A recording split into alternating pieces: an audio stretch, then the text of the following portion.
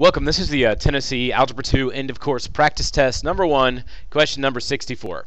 Which expression must be subtracted from 10r minus 7 to result in the quantity 3r plus 11? The reality is the question can make you jump at little false ghosts a little bit because it does say subtracted. So you might think, hey, I'm just going to subtract this thing together and everything's going to be great for me. No. The word from is important here.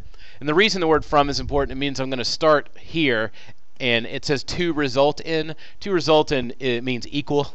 So I'm going to start at 10r minus 7, and then I'm going to get to 3r plus 11, but I've got to cross some sort of mathematical bridge to get there. Let's write this out a little bit.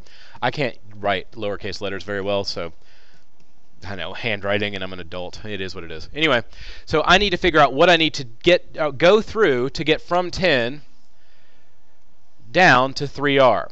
So if I just think, like, what can I subtract 10 from to get to 3? Well, in my brain, that screams 7, doesn't it? Oh, the whole thing's going to be subtracted. I'm sorry. So the signs that you put inside your parentheses are actually going to be different than what they are because you need to subtract a positive or subtract a negative if I have to add a number. So in this case, I'm going to do 10 minus 7r, and that'll get me down to 3r. So this 13r business is kind of nuts, I think. If I was trying to get, if I wanted to do 10, if I was trying to get to negative 3, yeah, I'd do 13, but I'm not trying to live like that. The other side of it is I need to get from negative 7 all the way up to positive 11, which means in this case I'm going to increase, so I need to subtract a negative here because I want to add. So I've got this subtract here, and then this one over here, that gets me to a plus. So I need to think, what do I need to get to go from negative 7 to 11? Well, negative 7 to 0 is 7, and then from 0 to 11 is 11. So if you add 11 and 7 together, you should get 18.